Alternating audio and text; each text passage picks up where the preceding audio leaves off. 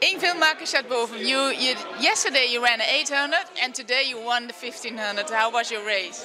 I think it was good preparation for the Worlds, because I need some experience with running heats, since that has not been my really good side by far, so this is really good for Worlds. What was the plan coming into this race? Like yesterday, I was in the front, did the 800 meter from front. So today we should do the opposite. So I was in the pack, but close by close in the intersection.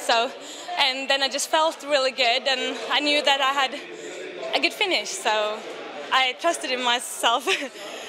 What feeling is it winning this race and already have the 800 meter in your legs?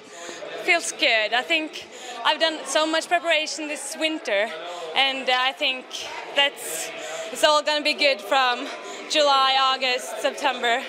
Yes. We've talked to several Norwegian athletes who do cross-country skiing in the winter. Are you also one of them? I do. Not this winter, but usually I do some cross-country skiing. It's so much snow. You have to, really. With so much snow, if you don't do cross-country skiing, what do you do? Where do you train? In January I went to South Africa. In April I went to Portugal. So I've been away for like 10 weeks this winter. Yes. And for this summer, what's now your main goal? I think the Worlds in Daegu, but what do you think you can get there?